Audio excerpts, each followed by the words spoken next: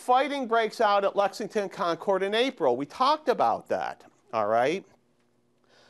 Well, what's significant is fighting spreads to upstate New York. If we look at this map, we can see this is Lake Champlain, okay? And at the southern end of Lake Champlain, there's this large British fort. It's called Fort Ticonderoga.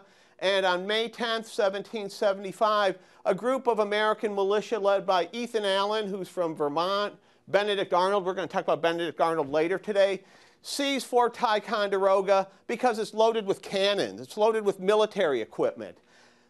This attack on the fort's not authorized by Congress. Congress is actually just meeting for the first time this day. We're going to pick that up a little bit later.